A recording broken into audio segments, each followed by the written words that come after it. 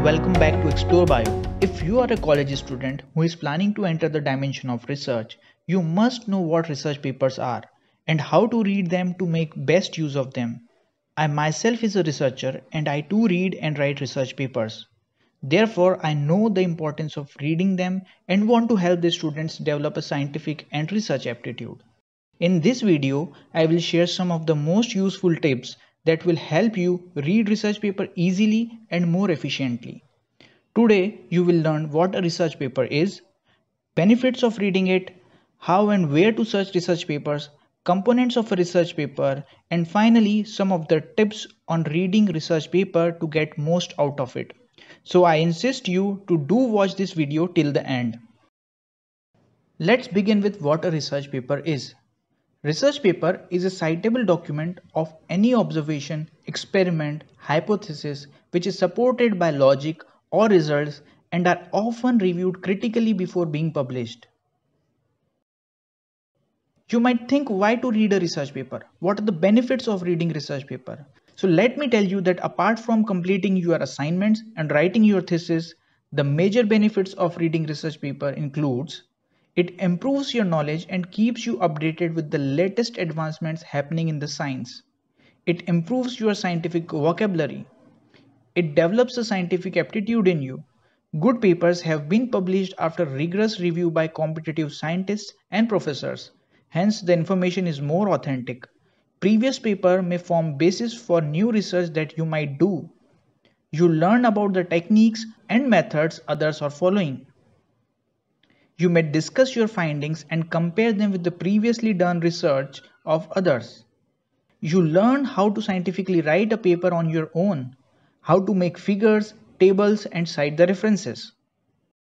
There are thousands and thousands of research papers already existing in the online journal databases, and for efficient searching, two things are crucial. First, what you are looking for, and second, where to look it for. So first, let's talk about what you are looking for. You must be very specific while searching a topic. Suppose you want to search for research on how the sound waves affect plants. So rather than just looking everything about sound or everything about plants, narrow down the search and choose specific keywords which are close to what you actually need. You may add another filter such as publication year, journal name or the author name. This way, you will narrow down your search result to get the more specific papers. Next comes where to look it for. I know most of the students and researchers do is just Google it. But Google returns a lot of data and most of it is not authenticated research. I always recommend you to read good papers that are peer reviewed and cited in index journals. Here are the few search engines that one can use to search the research articles. Google Scholar, PubMed, ScienceDirect, Biomed Central, etc. If you have never seen a research paper before, try downloading it and have a look at it once. When you look at the research paper, following components may be seen. First, the journal name in which it is published. Next comes the publication date. Next is the title, usually a line or two that tells what the paper is all about. Then comes the list of authors. All the researchers who have contributed in the current research papers are listed here. Affiliation, it tells where the authors belonged during their research. Abstract or summary provides a brief overview of complete paper including their motive and key research outcomes. The next comes introduction. Here you will find the background information about the research, previously done work in the area, knowledge gap or the existing challenges which led to the current research. At the last paragraph of the introduction, glimpse of what the current paper is about is given. The next section is the material and method section, which tells you how actual experiments were done, what materials, samples, chemicals, and software were used, what methods or techniques were followed. Next is the result section. In this section, you will see the detailed result of the experiments that were conducted. Relevant figures and tables are also included. Under discussion, the results of the study are compared with the previously related work.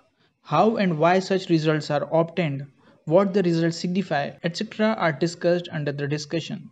Conclusion, where the outcomes of the research is briefly summarized in few sentences.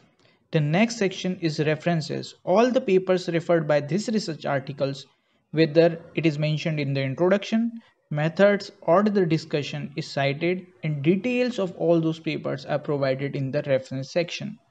Acknowledgements. Here funding agencies and people are acknowledged for their contribution in providing facilities, funds, material, or any such help. Author and their contribution. This part tells who has done what in this research paper. So now you know the parts of research paper, how to download them, and next you want to read it. Never start reading complete research paper at first. It will take a lot of time and many of you don't have that time or patience. You may find you have wasted a lot of time reading a research paper that was not at all useful for you. The better way to read a research paper is to follow the following sequence. Check the title first. Just by looking at the title, you get a broad idea if the paper is useful to you or not. Next, read the abstract, summary, and conclusion of the paper.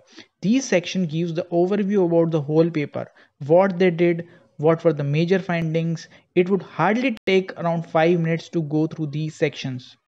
If you find something interesting in the abstract, summary, or the conclusion of the paper, you can start reading introduction. It will develop your background about the topic and what are the previous relevant researches that has been done.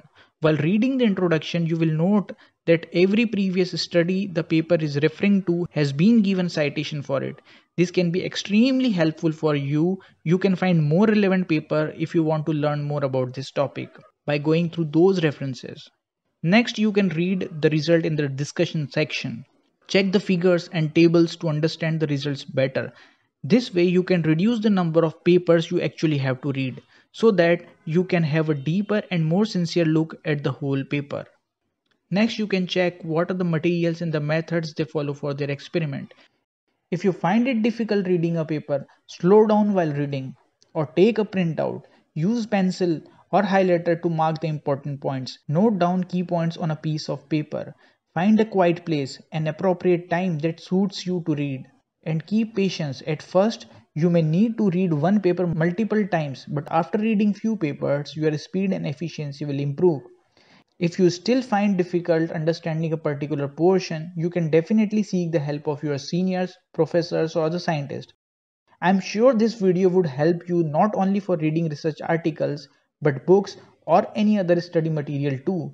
I hope after learning about multiple benefits of reading research papers and tips on how to read efficiently, you will start reading research papers and do a great research.